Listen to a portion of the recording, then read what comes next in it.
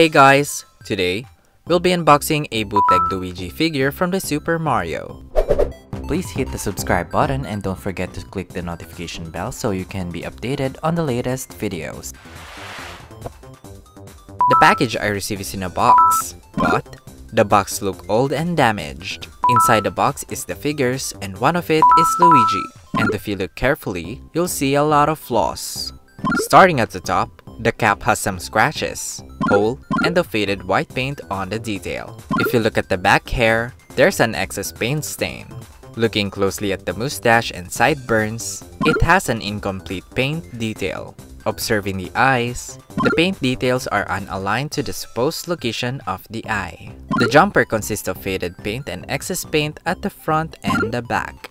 Moving on, the gloves has some excess paint. Lastly, the shoes has a dent.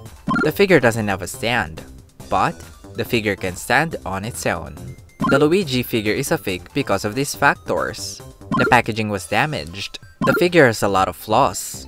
The packaging and the figure are made from low quality materials. Official manufacturers ensure that their products are branded and sealed properly. Get more information on fake anime merchandise from our blog isitfake.com and subscribe to our channel for the next episode.